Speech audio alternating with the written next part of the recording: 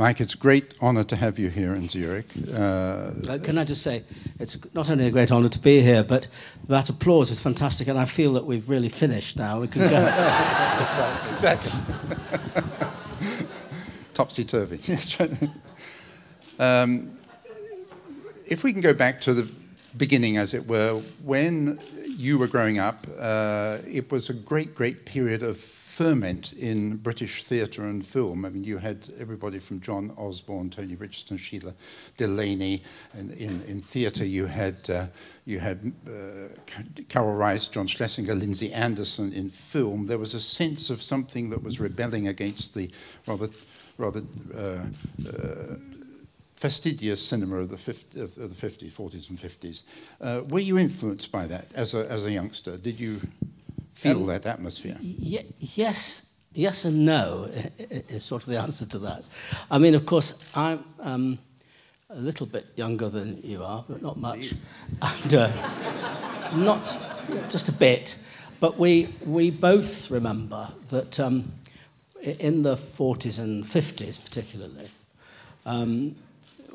our diet of cinema was entirely Hollywood and British movies, old-fashioned British movies. So before we get on to the question of those new wave filmmakers so-called that you're talking about, you know, I mean, somehow, although I never had the privilege of seeing a film that wasn't in English until I was 17 in 1960 and went to London, because in Manchester all I ever saw was the British and Hollywood films. Of course, what we were looking at were some terrible films, but also some great cinema. I mean, we saw, all those Hollywood and some very good British films, not least the great British comedies, the Ealing films and so on, were very good news. And so in a way, although one reacted against all of that, at the same time, those well-made films are also somewhere in our cinematic DNA. But I always used to, as a child, sit in the cinema thinking, wouldn't it be great if you could have a film where the characters were like real people? Of course, what I didn't know is that was happening elsewhere. It was happening in Italy, it happened, but I didn't know that. And then all of a sudden, in the late 50s, there was this one film about which we may now have different ideas or different views or different tastes, which was Room at the Top by Jack Clayton. Now, when I saw that, what was extraordinary about it was that a substantial part of what it was about and what you saw and the landscape, the working class northern English landscape that we were looking at was what I was going to find when I walked out of the cinema into the street. And that was very exciting. In the grander scheme of things, when you look back at that particular film, although Jack Clayton was a great filmmaker and The Innocents, his adaptation of the Henry James Turner of the Screw, it's fantastic. It's not as real or as great a film as that. The real breakthrough, I think, was Carol Rice's Saturday Night and Sunday Morning, which really got down to the gritty. And then This Sporting Life a couple of years later. Yeah. But to answer your question, by the time those films were happening, I was sort of, reached the stage of formulating being I was just heading towards being born and being a possible filmmaker. I was looking at those films at the same time as discovering the Nouvelle Vague. And indeed, one or two other things were going on, like John Cassavetes' first film, Shadows, and so forth. Now, I sort of think, I don't know what you think, but all those British so-called New Wave films, good as some of them were, and they varied, they were all adaptations of plays or novels. Yeah. And they all had a certain kind Theatricality. of staginess Yes, about them. yes. I think I would actually not use the word theatricality, because I think that the element of theatricality is not a bad thing in a film. And indeed, you could say in some respects there's a kind of element of the combustion of theatricality in my own films. But staginess is something else. And I think that in that respect, I instinctively felt, well, I wanted something else, which was slight to some extent. It was influenced more by what the French. I think, just before you want to move on from this, but I actually think personally that the only film that came out of that stable, the first film, I should say, that came out of that stable that really was pure in the sense that I'm implicitly talking about, was If, of Lindsay Anderson, which didn't happen for some years. That was in the later 60s. And, you know, it wasn't a film about the raw working class life. It was a fantasy in many ways. It was a fantasy, but also it came out of Lindsay Anderson's own feeling about his own life and experience. But it wasn't the revolution that wanted to happen. Didn't really happen, certainly in the UK, until Ken Loach and his producer Tony Garnett came along, at first in television. 67. Yeah, and they really said, okay, let's get out there and make films that really are about the real world in a real way. Nitty-gritty. Yes. Yeah. Now, your first film, the first feature film, the one that I was aware of, was Bleak Moments, which I know you had some difficulty both in setting up and then, of course, recovering from. And if you'll indulge me for a moment, I'm going to read you a little extract from my original review, written in 1972, where I said that... Microphone. I said... The film emphasizes the difficulty of accepting life's puzzles as impediments to be calmly met. It is a wholly fascinating... Oh, sorry, I'm looking at the wrong... somebody else would review or something else. That was a good film too. Right, here we are.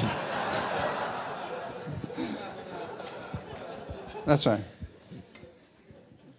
Bleak Moments is infinitely more original than A Clockwork Orange or The Devils, and its intensity marks Mike Leigh as the most promising new director of the year. Well, I was very proud of the fact that that came true. I was saying to Peter before that, of course, I'm very aware of this eulogy, and we printed it and we used it on...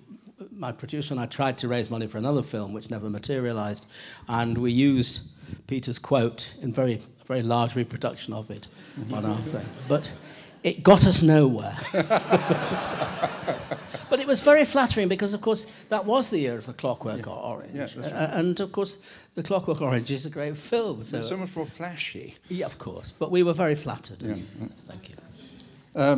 There's also, what I liked about Bleak Moments was the fact that it was in some way depressing, but in another way it wasn't, because there were some very funny moments in it, very human moments. There's a restaurant scene involving Sylvia and Peter, both equally inhibited people, and yet it's incredibly funny. And I think humour seems to be indispensable to you as a director. Well, I don't look at it like that. I mean, life is hilarious and tragic, and that is the way it is.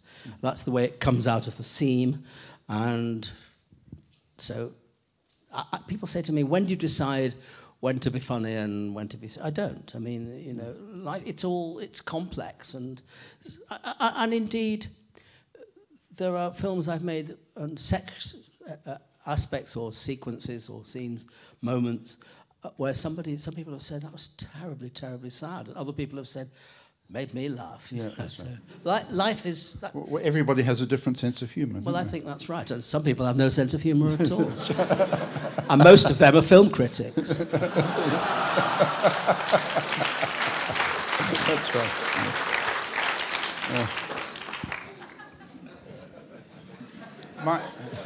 Thank you. Present company accepted. Ah, thank you. Like some of the great European directors of the period when you were growing up, like, say, Ingmar Bergman or Carlos Saura in Spain, you would work with the same troupe of people over and over again. You tend to work with Dick Pope, who we talked to this morning. You tend to work with the same troupe of actors playing very different roles, but nevertheless all working with you and obviously getting to know you and getting over the years. How difficult was that when you were working both in television, theatre and film? Well, the only difficulty in the early... I mean, what everybody knows, and I don't especially want to talk about it in any detail or indeed at all, is the fact that I don't have a script in the conventional sense. I mean, we arrive at something which is very precise and scripted through the work. The only difficulty in the early days was persuading... You'd say to actors, there's no script, and I can't really tell you what it's about. Come and have it, and they would. You had to go out and find people who would do it. Mm-hmm. Whereas now, of course, and lots of people want to do it, and there are far more actors who want to do it than I will ever get around to working with. I do like to work with the same people, but not. It isn't a kind of. It's by no means a closed shop. I mean, there are always new people. Younger actors, even. I mean, you know, there are actors I've had. Imelda Staunton, who plays Vera Drake. I did a small part in Another Year. I'd never worked with before, but she ducked to water, and she, you know. So I like to work with an ever shifting population of people. But there are, if somebody's good. And these guys are very good, and they are character actors. That's to say, as you say, they are versatile and are good at playing real people out there in the street and all kinds of people. Then, you know, one comes back to them, really. Leslie Manville worked on your seventh film. She's actually the record holder. Right. I think it's now up to 10, actually. 10 films, right, now, for a long period after Bleak Moments, after that, in that bleak period, as it were, you... managed to really make a name as a television director and also as a stage director. What's the essential difference between making a film for television and making a feature film? Is there any? Well, in the ultimate analysis, no, there isn't. I mean, first of all, as you know, in that the period in which I didn't make a feature film, nobody did. I mean, it was very difficult, if not impossible, to make a serious indigenous British feature film, which you know very well. Had anybody said to me, in 1971, when we made Bleak Moments, that the next feature film wouldn't be for another 18 years, I probably would have jumped off Waterloo Bridge outside the National Film Theatre. But because one couldn't know that. The truth was that out here in the big wide world, everybody thought there was no British cinema, and there was. It was very rich, very diverse, very engaging, and very important. But it was hiding in television.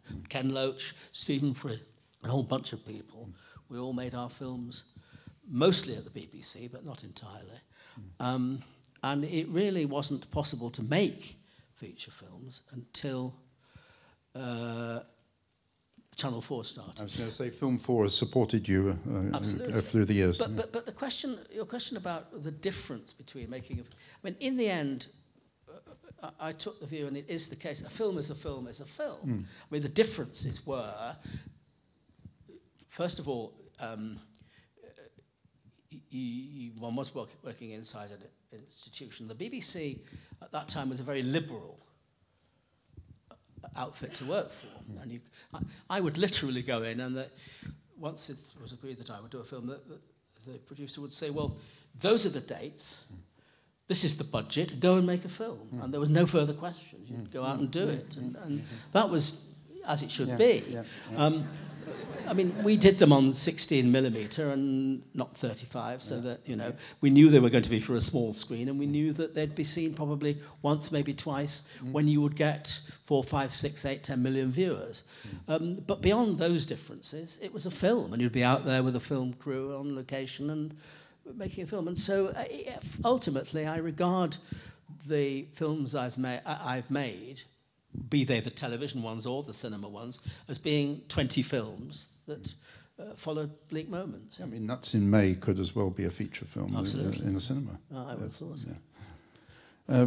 Many of your films are inhabited by lost people, drifters, who need to find themselves and have great difficulty in communicating. I think this is one of the themes of your work, is that people sometimes have difficulty in communicating, and this very poignant ending of Secrets and Lies, where Timothy Spall says, you know, everybody's in pain, but why can't we share our pain? I think that's very emblematic of your cinema. I think so. I mean, I find it very hard to isolate one running theme from another, because they're all compound. Somebody this morning asked me, said, well, happiness, and I've forgotten the other thing, talk about that in relation to your... She was talking about the difference. She was relating happy-go-lucky to another year. And I said, well, in the end, the way I look at life, the way we conceive and create these characters, the way we make these films and what these films are about, look at people, whoever they are, both in terms of how they are and what their preoccupations are, but also in their social context, in their social, economic, cultural context. And you can't separate those things. So you're right to say, well, one of the themes is finding yourself, feeling part of, feeling belonging. But that's also because I make films about families, about... I mean, one of the things that I know inevitably, even though I don't do it consciously, is one of the running themes of my films, comes from my own appalling childhood and background, which is that whole thing of masks and, you know, trying to be honest and be what you really are and not being what you think everybody else thinks you ought to be. But that's because I grew up in a world, as many of people of our age did, where our parents had their lives had gone to hell and back during World War II. So the 50s were that terribly squeaky clean, obsessively well-behaved decade, which is why we all let our hair down literally in the 1960s. And that theme runs all through, even as far as a film like Topsy Turvy, which is about masks and, you know, the real people behind the theatrical facade and so on and so forth. So I think all these things are interrelated and linked. Yes, in Naked, for example, in Naked you have this sense of all the time that David Thewlis's character, who's charging through life, as it were, almost in inchoate anger, he's trying to express himself and trying to find a place where he feels at home. And there's one wonderful scene, I'd love if you could tell this story, when because it illustrates your skill in improvisation. That there was a scene when he meets Ewan Bremner on a Soho Street corner, and you rehearsed this at night, rather informally, and they start arguing, and then finally they get into a fight. And I think somebody called the police, didn't they? And you yes, I mean, it's sort of actually. It's proper for you to remember it as being at night in Soho. In fact, that the scene when we eventually shot it was at night in Soho, but the actual rehearsal was in the day in Marylebone on the steps of a church near where we were used as a building we were using as a rehearsal base. And indeed, Ewan Bremner they weren't having a fight. It was just that Ewan Bremner, as he does in the film, was screaming, Maggie! Screaming. And finally somebody leaned out the window and said, "Can you stop making that noise?" And he told them to fuck off. And they called the police. And police car screech to a halt, and out jump the cops. Now, what I do on all these occasions, I'm lurking about somewhere. The actors are in character. They've got into character, and the name of the game is they stay in character. But so I leap out, and as I did on these emergency occasions, say, the magic words are, come out of character. So I said, come out of character, and these guys... Like a hypnotist, really. Well, I suppose out of a trance, yes. Yeah. But they... And I intervened and said, look, this is actually not real, this is... And of course, the police, what? You know. And eventually... Where are the cameras? Well, that's right, and they do ask that question, where are the cameras? Because if you're making a film, there must be a camera there. But this was about 6 weeks before we, you know... And we had to... So we went back to we took them back to the rehearsal base where there was an assistant waiting for us and so on, and that was okay. But there's a much better version of that story, which I know there isn't time, but I'm obliged to tell it because I love it more. In that, if you've seen High Hopes, right at the beginning of High Hopes, this young lad arrives in London, and he happens across what we soon discover is the central character of the film, Cyril, played by Phil Davis, and he asks him the way, and he doesn't know the way. He asks him where an address is, because he's looking for his sister, and he doesn't know, so he takes him inside to get his London A to Z map book out, and so on. Now, again, months before we ever got to shoot this beginning, I didn't even know at this stage it would be the beginning of the film. I set up an improvisation and the actor, Jason Watkins, playing this lad. I said to him, okay, go in that direction, and if you see somebody that you know is played by one of the other actors in the film you'll recognise, then you should ask that person the way. Philip Davis was there with his motorbike, fixing it up, and I realised, since we were in an area just north of King's Cross that Phil Davis would know very well, I thought, well, the only way to make sure he doesn't know the address is to invent an address that doesn't exist. So I invented an address that didn't exist, and of course Phil Davis in character didn't for a moment think this is an address that doesn't exist. He said, oh, I don't recognise that. And at that moment, an enormous police horse materialised from behind a wall with a huge sort of chief inspector kind of character on top of the horse. And he said, oh, what's going on? And he said, can I help? And they said, yes, do you know where this is? The inspector said, no, I don't actually. I don't recognise that. And he started to get on his phone and get his thing, walkie-talkie, to go back to the HQ. And so I leapt out and said, "Come out of character." And I must say, although Phil Davis and Jason Watkins did come out of character, neither the inspector nor the horse came out of character. And I had to explain that this wasn't real. Well, of course, it confounds even an experienced senior policeman to be told that he's in a world that's not real, it doesn't exist. Let us move on. Yes, okay. Well, what you said about the squeaky clean 50s, I like that phrase. And in a way, for me, the topography of your films illustrates exactly this, because you love to work in terraced houses very often. And you have this front room, which we used to call the posh, which was often not used that much, but was kept very, very clean with its antimacassars and so on. And then you have the inner workings of the house. You have the kitchen and the small bathroom. And then you have the staircase. And all of these elements are very important to you repeatedly in films, it seems to me. Yeah, it's the environment. I think I should probably be in the Guinness Book of Records. I've had more staircase scenes than anybody else. I like staircases.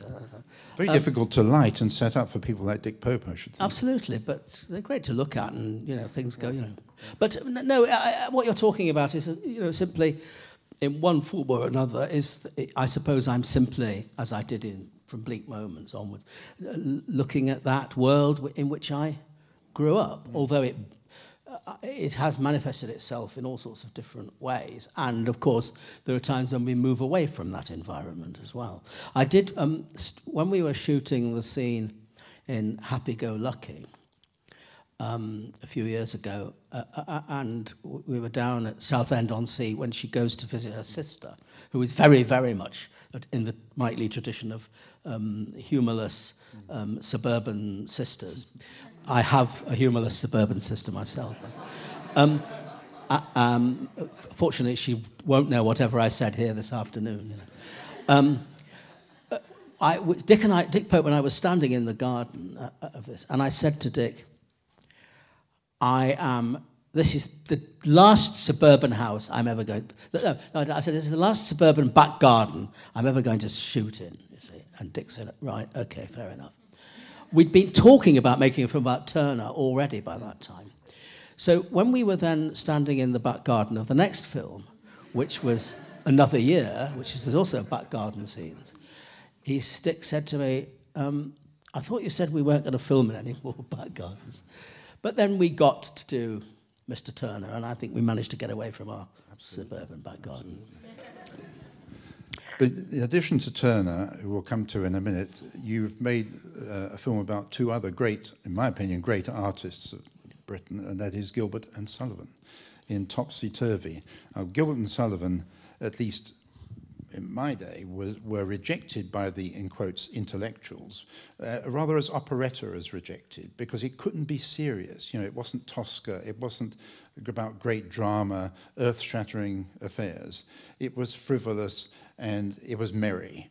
But I think that's what made it so good. And when you think of the tunes that Arthur Sullivan produced, they're prodigious, and you capture that in Topsy Turvy so well. Yes, actually, as you may know, I've just lately this year directed The Pirates of Penzance for the English National Opera. Well, my son was Major General in that at his school play. There you go. Well, I think he was the very model of a modern Major General. That's right, exactly. And incidentally, this production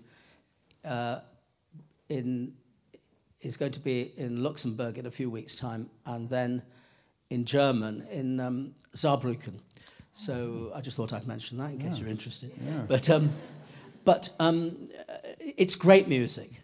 It is terrific music, and it's great writing, and it is totally trivial.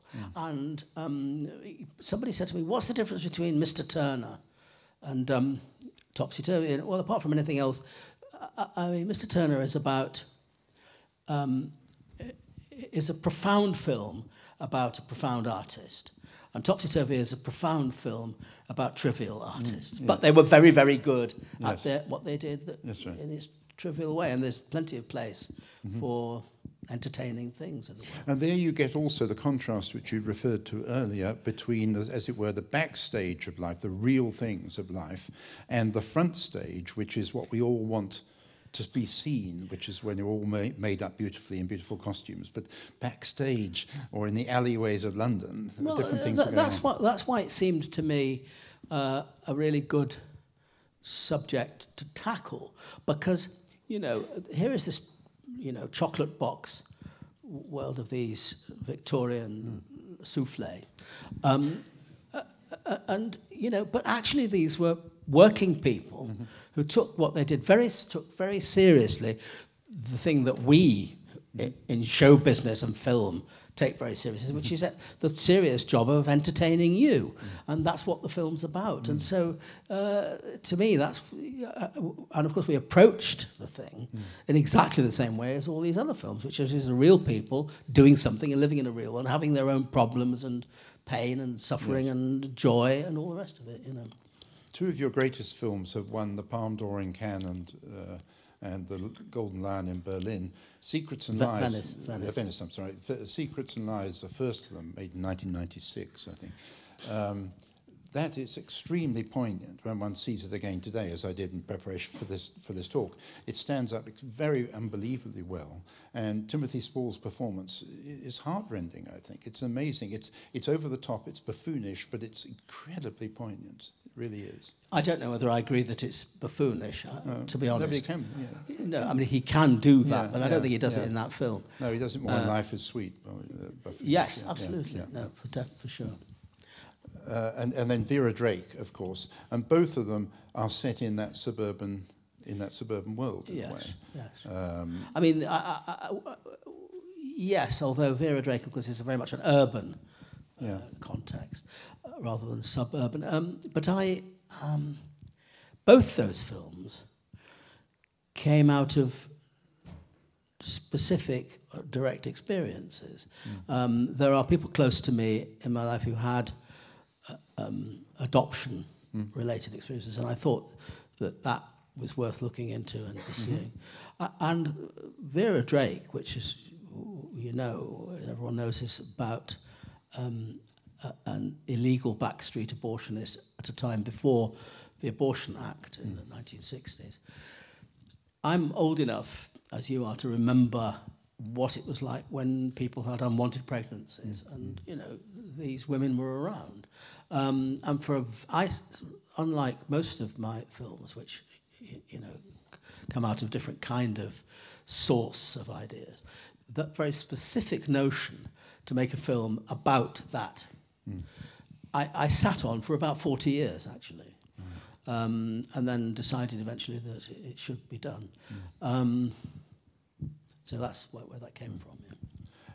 How do you get to the titles of your films, Mike? Because they seem extremely effective. The titles are very, very good of your films, but I have the feeling that they're arrived at after a lot of work, preliminary work, and suddenly you must come to a title. They always happen last.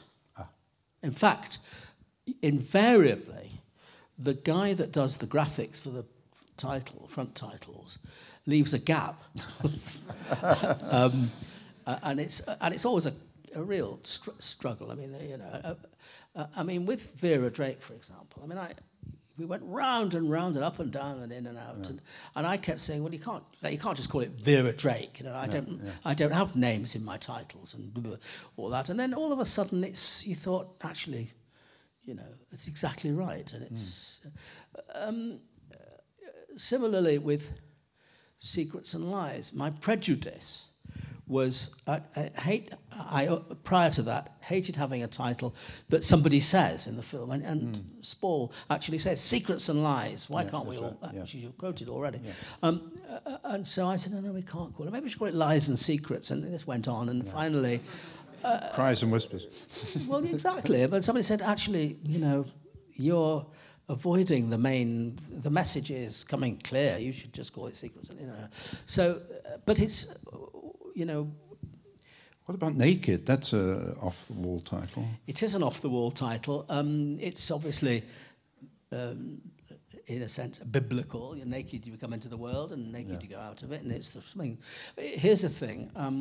When it was released in Singapore, got a message saying the authorities, the government, whoever is in charge of Singapore, said they could not have posters in the street saying it. They could call it Naked in the cinema, but it couldn't be called Naked in the street.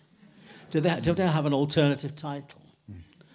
So, overcoming the sleepless nights I had about what would be on the walls in Singapore, I suggested that the alternative title should be Raw, R-A-W. Yeah. So it was advertised as Raw in the streets of Singapore, and when he went to the cinema, it was called Naked. In the Raw, yes. Mr. Turner, for me, the great thing about Mr. Turner is that many people will have gone to it assuming it's a film about Turner's paintings that we've seen in galleries, and we know this particular unique way of painting light. But in fact, it's about the man, and it's a very surprising vision of the man, because until your film, most people didn't have any clue about his private life and what he really was like as an individual. How did you do your research on that? Well, there's not a very interesting answer. Research is research. You open the books and start to go into it, and the message is that. No, but that's how. The answer to the question is how. That's how. He was much described by all sorts of people, quoted. In fact, we even found one person had actually written down verbatim how he spoke for 3 pages. And so we built up a picture of the man, and we tried to bring that to life. But it's interesting what you say about, people not knowing. I mean, a number of people at different times have said, I never thought he would be. I thought he would be. And people have a sort of idea of a romantic, Byronic sort exactly, of, rather gorgeous sort of person. But he was smaller than Timothy Spall. He was. Wasn't he? That's true. Timothy Spall is far too big for the part, and I don't know why they cast him as that. But he hunched in a very effective way. We accepted. We knew that, but we felt that we'd, as it were, dramatised the spirit of the man and his style. Really. And he did. I mean, he really did. For example, this thing where you see him coming to the Royal Academy, what they call varnishing day, when all the painters were finishing off their paintings, when they could see how they were hanging and in relation to what other painting and in the light and so on. And that event in the film, it actually happened, where he went to take the piss out of Constable. He actually put this red blob on his very grey painting that had been hung next to Constable's very red painting and so on. And he really did do this annual thing at this event of doing a sort of action painting performance, of working up a painting and spitting brown powder, and nobody to this day knows what that brown powder was, and doing all that. And so he was a showman as well as a great painter, and a great painter he certainly was. Yes. You're now preparing a film on Peterloo, and perhaps you could say a few words for the people who don't know about Peterloo. Peterloo, well, 4 years after the Battle of Waterloo, the situation in England at that time was that only 2% of the population had the vote. And there was a great deal of resentment, particularly amongst the working classes and in the north, factory workers. There were all sorts I won't go into all the details, but there was a great pro-democracy rally in which some 6,000 or 7,000 people all very peacefully converged from all the outlying towns on the city of Manchester and proceeded to have a peaceful rally. There was still, and this is less than 20 years after the French Revolution, huge paranoia, particularly on the part of the government, that there would be an English Revolution, because the French Revolution had happened. And the government, very neurotically and nervously, sent in the troops. People were killed quite substantially, and it became a very famous event. It was dubbed Peterloo because it happened in an area in the middle of Manchester called St. Peter's Fields, and a journalist saw a parallel between it and the Battle of Waterloo, so it became known jocularly as the Peterloo Massacre. And there are all sorts of stories attached to it, and we are going to make a feature film on this subject. How long would that take you? How long do you envision 2016, 2017? We will film it in the spring and summer of 2017. 2017? Yeah, and so this time, in 2 years' time, we'll be editing it, I hope. Now, how do you prevail upon your very good friends and collaborators to be available so far ahead? They will. I mean, they want to do it. No, I mean, I say that without arrogance. I mean, they want to do it, and they will, they will contrive to be there. Now, why is there that gestation Because period? in this case, I mean, normally we don't take that long, but there's a huge amount of research to do. It's quite a complicated thing to line up cast for it. There's a huge amount of preparation. I mean, for example, we've talked about all these films I've made which are in suburban houses and so on, and what you do that by going to a street and filming in a house. I mean, for example, there's no way we can shoot this film where it actually happened, because that was in 1819, and during the 19th century, a great Victorian city was built in Manchester all around it, So we've got to work out how and where. It's a very complicated operation, and so therefore it will be foolish to rush in and make a mess of it. So how do you divide your time? You're viewing Pirates of That's happened. But I mean, there'll presumably be some other things between now and there won't be, so you'll be full-time my on full-time that. job, even as we speak, apart from a weekend in Zurich, is... I'm working on it now, yes. That's wonderful. That's wonderful, actually. Well, Dick Pope assured me this morning that he is on board for 2017. Yes, well, he better had been, or he's in trouble. There's one more question I'd like to ask before we throw it open to the audience, and it's going back to something I know you didn't want to go into, so we needn't go into it, which is your elaborate period of 6-7 months preparing the script and so on. But nevertheless, I'm sure that you must have been affected by Shadows when you saw it, and the way that John Cassavetes did improvise and continued to improvise. And when you what have you found the advantage of improvisation is over a very fixed screenplay? Well, you see, here's the thing. The thing about Shadows, don't forget, I mean, that happened literally when I was just arriving in London, and, you know, what was important about that was simply that one realised that that improvisation had taken place. Yeah. I have, of course, the greatest respect for much of what John Cassavetes did. But in the end, I think a lot of what you see in his films is actors behaving like actors, which is the actors improvising on camera. Now, given that, and we've talked about this at length in this conversation, what I'm concerned with is depicting real people in a real way. And also, as a writer, I'm concerned with very precise writing. That what you see in my films, very occasionally there are bits of improvisation, which, as there are in the films by all sorts of people. But what you see is something that's very tightly written and very precise, but all of which has come out of improvisation. So improvisation is not, you see, I'm not interested in improvisation as an affectation or as an end in itself.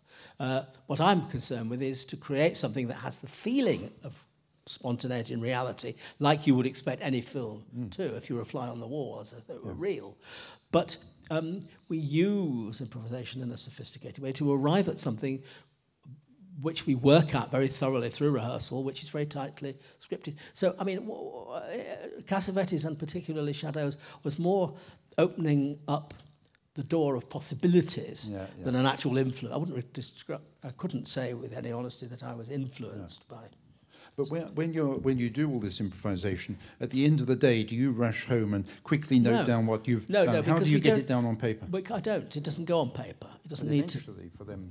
No, it doesn't, because by rehearsing it, and because it's come out of something organic, they remember it and it's there, and also we build this. Each scene is only built just before the time when it's shot, or within the period of the filming.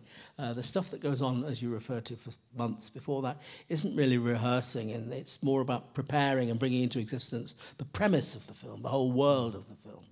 Do you encourage people to stay in character off screen, or do you say no? No, they have to. People should come out of character when they're out of character and be in character. And it's very disciplined. Yeah. Otherwise, the wires cross between the actor and the character, and it's not healthy and it's not useful. You can't. I mean, you take any number of scenes in my films.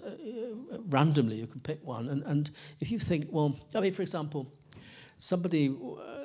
Sometime the idea got out that Brenda Blethyn had stayed in character throughout the entire time of shooting Secret Service. Well, if Brenda Blethyn had stayed in character, there wouldn't have been a film, because you couldn't negotiate or rehearse or discuss with that neurotic woman. No. But you could with this very sensible person called Brenda Blethyn, who wasn't being in character, except when she was in character. Well, we have about 15 minutes for questions. We have a system, as you well know, where we have microphones, so please wait for a microphone to reach you before. I have a lady back there. Lighting the audience? Yes, all right. I know. Not really. Hello, Mr. Leigh.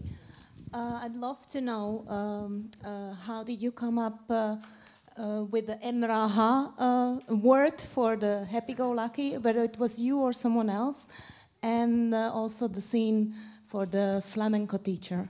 It was very entertaining, in happy-go-lucky, the flamenco teacher. Well,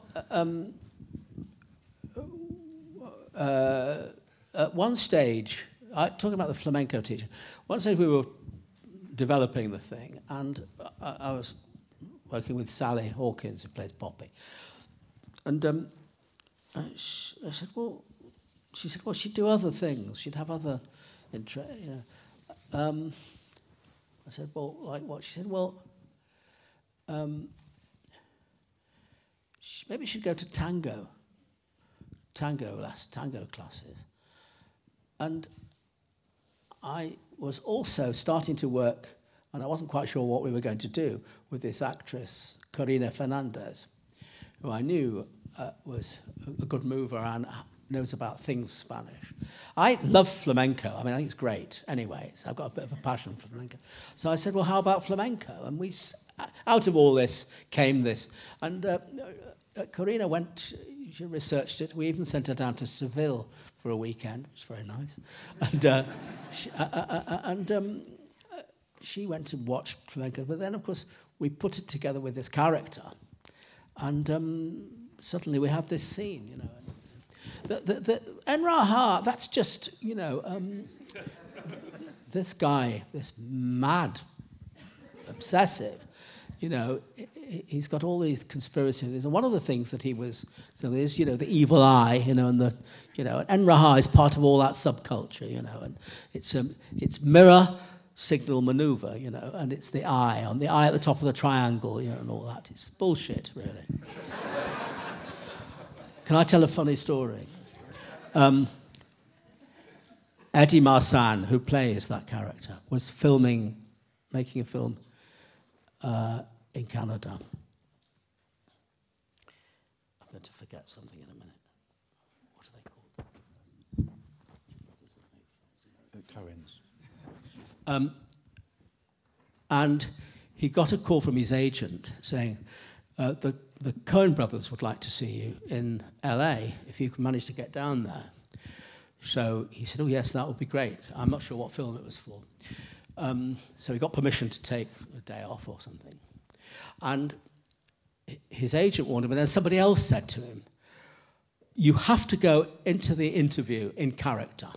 You have to read the script, you have to go in character, and you have to stay in character, and that's what you have to do. They're only interested in that, the Coen brothers. So he thought, right, and he's a very good character actor, obviously, and he worked out how the character would be, and he got into this American character, and he went down there, and he walked up and down in the room outside, making sure he was in character, and he went in, and he said, hi. And they sat down, and they said, first question, what does Enraha mean? Okay. Another question. There was somebody over here. Yes. Okay, does this work? Yes. You said that you're shooting the film with the Schauspielern? With the actors. So you're developing the movie with the actors. Do you also do the research with the actors, or is the research something that you do before you start working with the actors? Both. It depends on the film.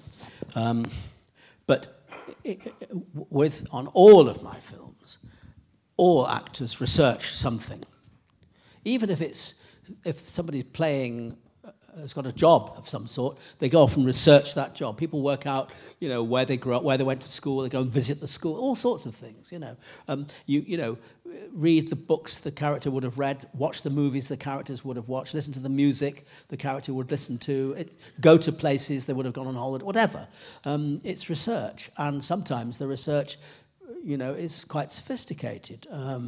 Jim Broadbent, for another year, researched being a geologist, for example. So actors, you know, I mean, one of the things which we didn't say, which is important, is that this kind of stuff only works for intelligent actors. And there are plenty of actors in the world who are not intelligent, but none of them are in my films.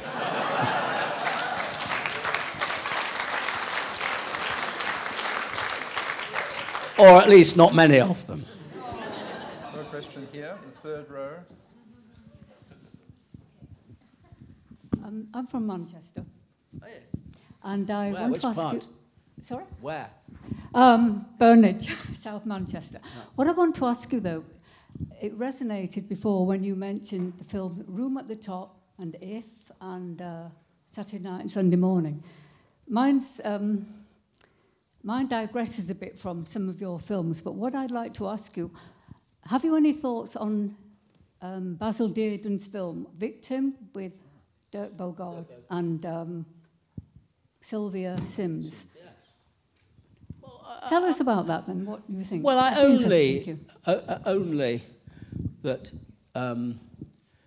at that time that would be a bold film to make. Yeah, if I could step in, I would just say, I thought of that film 20 minutes ago when we were talking about Vera Drake, and you said, abortion at that time, and I was thinking, well, Victim, I remember seeing that, and it's the first film about a gay man that was front and centre. Yes. And so it was courageous. It was courageous. Yeah. I mean, it was. I mean, I suppose I would have to say that, and it's probably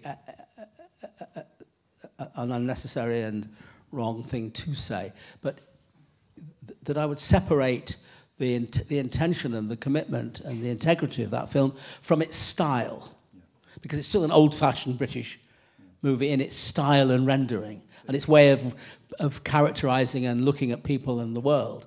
But in terms of its politics and its commitment, it's a very impressive and important film. Thank you for your question.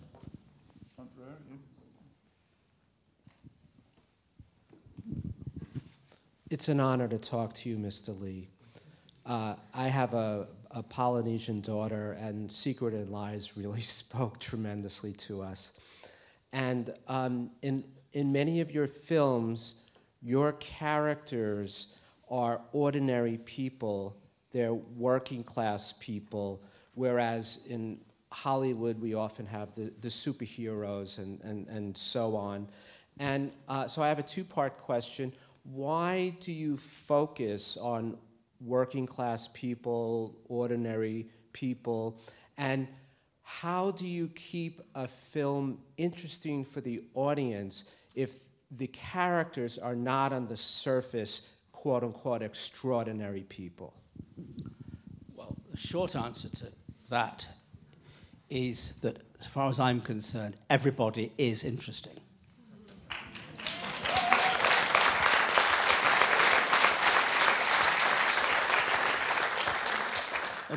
I wouldn't know what else to say by way of answering your question.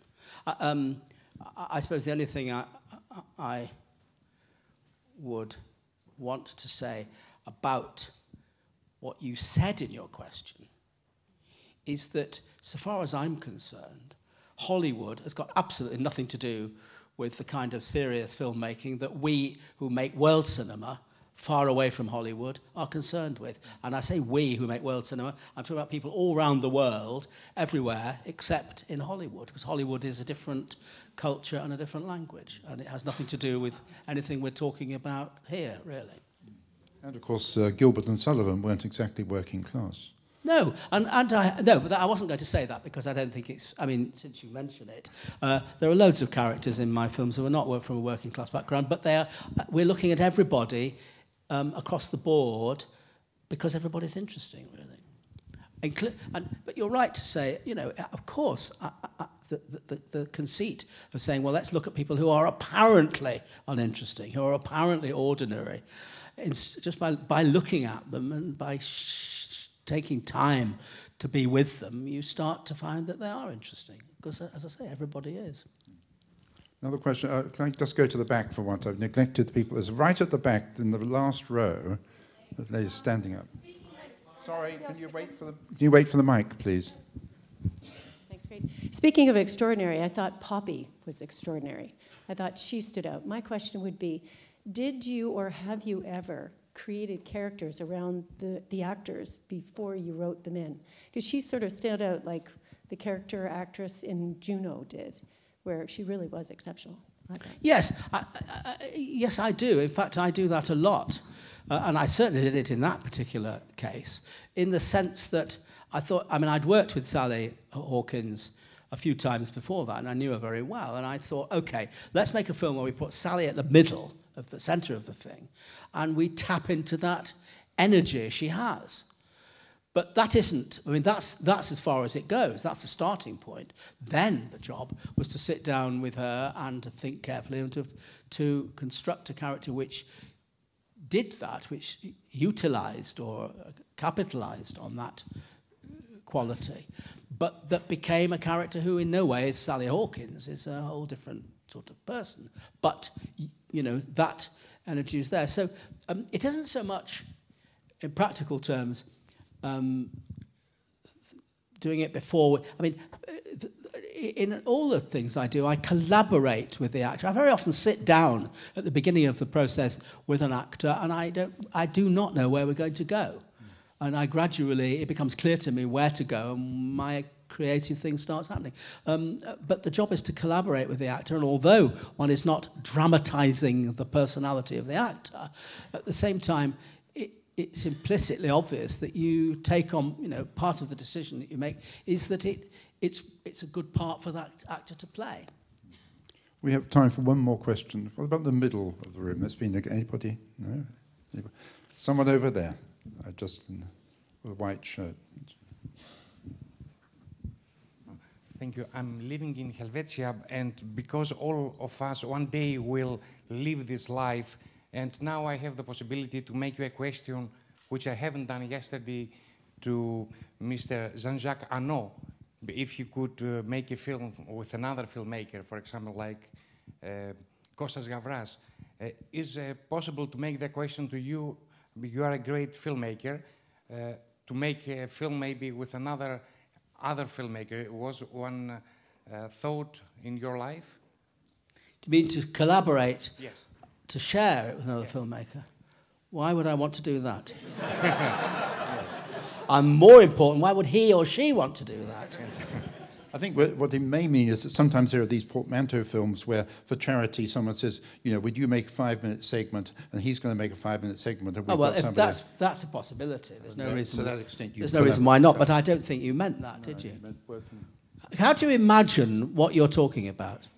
Yes. Seriously. Yes. Yes, because for a film actor, when he has a role, he is just one role. And with somebody to discuss with your co-filmmaker how you want that the actors will do the things they do in the film. So to ask the opinion of also the other one.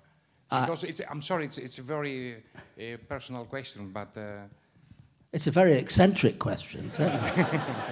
The Coen brothers do it because they talk to each other. Yeah, but they're brothers. I mean, no disrespect. It's not. I've never thought of it before, and I think I could safely say I'm never going to think of it again.